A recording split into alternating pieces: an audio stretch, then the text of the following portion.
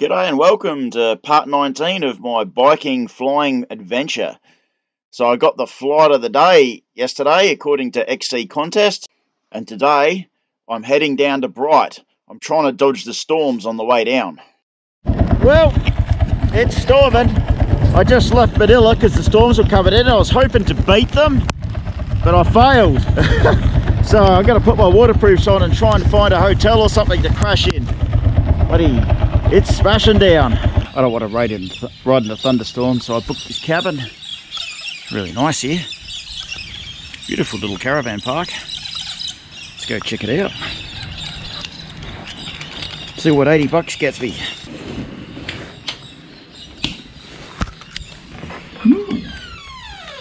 Very nice. Even got a bathroom. Most civilized place I've been in a while. Shower. Beautiful. Oh, the dramas don't stop. Just went to start the bike, go grab some dinner. She went bzzz, and now she has no power. Might have blown a fuse or shorted something out. Never stops, does it? Drama after drama. Good morning.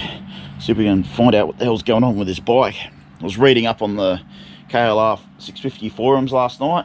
KLRs are great because there's so much information about them.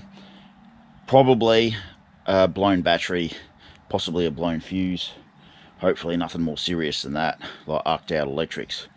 But if it's got fuses in it, that shouldn't happen at all. So yeah, so I had to pull everything off. Pulled off the bread crate. This thing's bloody brilliant. It's just so solid. Like all that riding, bashing around everywhere. There's no sign of any wear on it at all. It's bloody fantastic. I detached it with these self-locking releasable zip ties, so I can just pull the zip ties off, put them back on again. I'm really glad I did that now. That looks like, I don't think that'll be it. I think that's the aftermarket. Shit. Doesn't look blown. This looks like the battery box. I'm going to have to pull shit off it to get into that.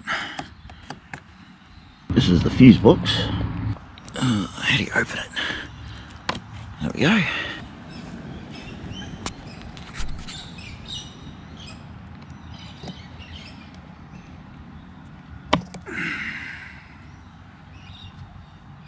That one's alright. That one's alright. That one's alright. It ain't the fuses.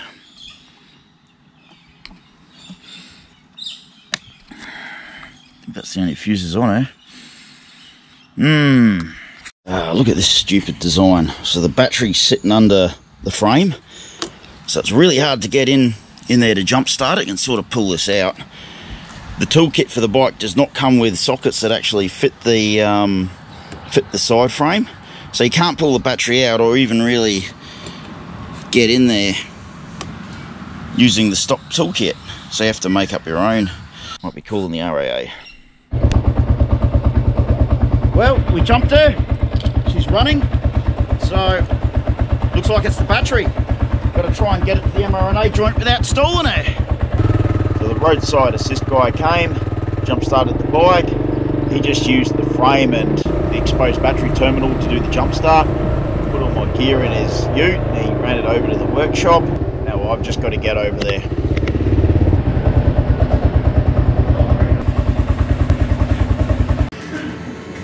Managed to source a new battery from the small engine mechanic.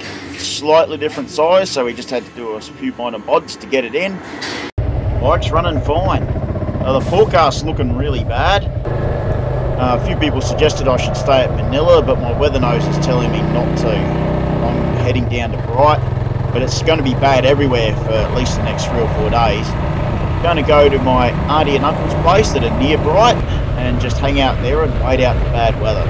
I really need a break. I've been going hard for quite a while now and I'm exhausted, and a few days with my feet up is really what I need to do. Like the look of that. Not good. I'll be able to dodge it. That bloody storm's coming straight towards me, but looking at the map, it's probably about 10 minutes out, but I reckon I'm going to be able to outrun it because I'm going due south. Hopefully I'll be able to skip all this rain. I haven't had much luck outrunning storms. Let's see how I do this time. I better get moving. Yeah, managed to dodge this one. Beautiful.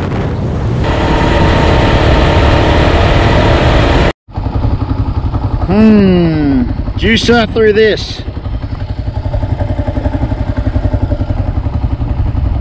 I reckon if I keep going now, I'm going to go straight into it. Like that is right in front of me, that rain.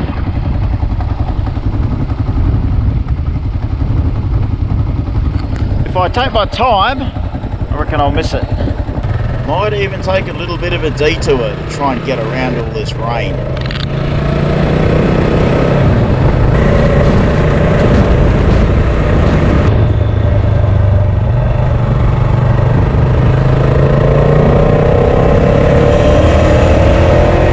Yep, managed to do that. This looks like my auntie and uncle's place, and it got here before dark. I don't like riding late at night.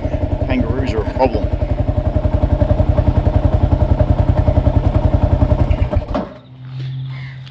Made it.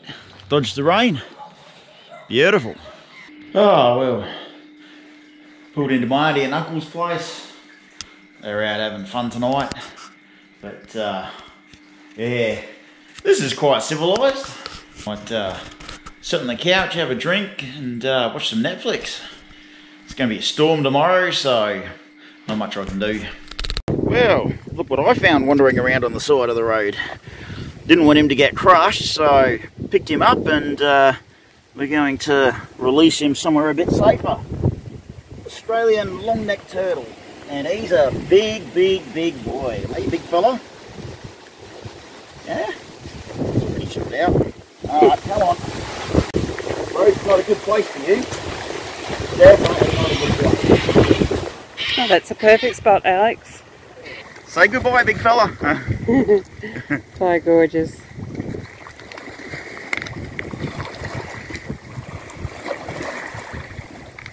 Oh, I think he likes that spot. There he goes. Take it easy, big fella.